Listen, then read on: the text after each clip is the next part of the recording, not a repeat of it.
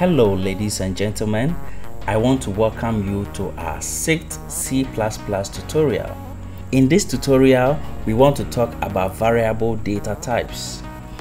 In our previous tutorial, we learned about variables and we made use of 2 variable data types. Today, I want to introduce you to the 6 most used variable data types in C++. Remember, there can never be a C++ program without variables. And to create variables, you need to declare data types. No variable can exist without a data type, and no C++ program can exist without variables. So remember, we made use of the int data type in our previous tutorial.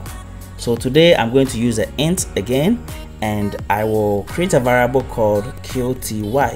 Quoty means quantity, and I'm going to initialize it by assigning a value of 7 to it. So quantity is equal to 7. Now our variable is called quoty and it has a value of 7. Why did we assign 7 to this variable? It is because 7 is an integer and this variable is assigned a type integer. Today our focus is on the type. What you see right here is called the data type. The data type describes the type of variable we have created and the value that can be stored in it. So this variable here can only store integers. In C++, there are 3 main data types that are used to store numbers. Int is the first one, and I'll be introducing you to the other 2 in just a minute. Again, you have to understand that in C++, there are 2 types of numbers. The first type is called integers, and the second type is called floating point numbers. So what are integers? Integers are numbers without decimals. They can be negative, can be 0, or any positive number. So long as there is no decimal place, it is an integer. And so 7 here is an integer. So how about numbers with decimal places? Those types of numbers are called floating point numbers. Floating point numbers in C++ are numbers with decimal places. For example, I'm going to create a variable, and this time I'm going to give it a data type float. Float is one of the new data types I want to introduce to you, and this float is used for floating point numbers. Let me call this unit cost and say equal to 49.95 semicolon. Alright, so here I've created another type of number. This is referred to as a floating point number because of the decimal places. Let's output what we have and see what will happen. So I want to create cout quoty. Let's run this and see what will happen. Before I run, let me just save my work. File, save. Let me call this data types.cpp. Save. To run your code, you need to come to the top right here and click on this run command. Over here, I can see in my console 7. Because I wrote cout quoty, that is quantity, I can see the result here that says 7. Let me go back into the code and try adding some decimal places like 0.55. Let me run this again. Now, even though I added 7.55, I am seeing this here as 7. Why is it printing only 7 and not 7.55? Because the variable quoty can only hold integers, and 7.55 is not an integer. This time, let me come here and see out my unit cost, and let's see what will happen. Let me clear my screen and save and run.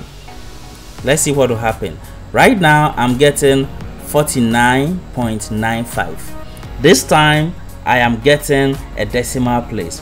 Why am I getting a decimal place? Because I use the right data type called float to create this variable called unit cost.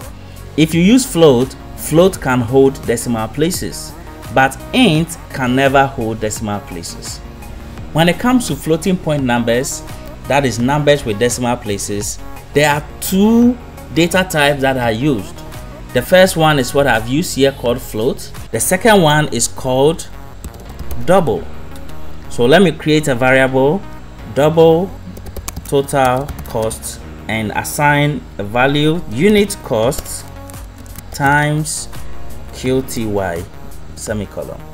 Alright, so notice here I've created an integer, I've created a float, and now I've created a double. This double is going to hold the unit cost times the quantity. Let me save this and run it again for you to see. Sorry, I need to see out total cost. Alright, let's run it this time. As a matter of fact, let me put a code here that will clear the screen anytime it is running. I'll say system open parenthesis quotation CLS semicolon. Alright, let me save this and run again. Run. Now I have a clear screen and I see 349.65. This is my total cost. And so you can see here that I have made use of float, I've made use of double. Float and double are both used to store any number with decimal places. Again, in C++, we have two types of numbers, that is integers and floating point numbers. With integers, you have to use the int data type. With floating point numbers, you have to use either float or double.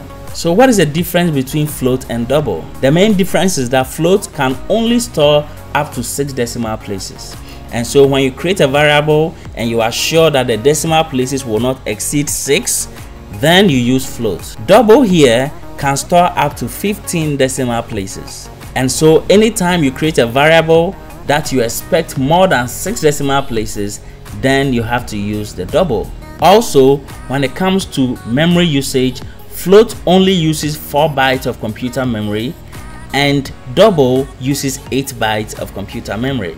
So that's the difference.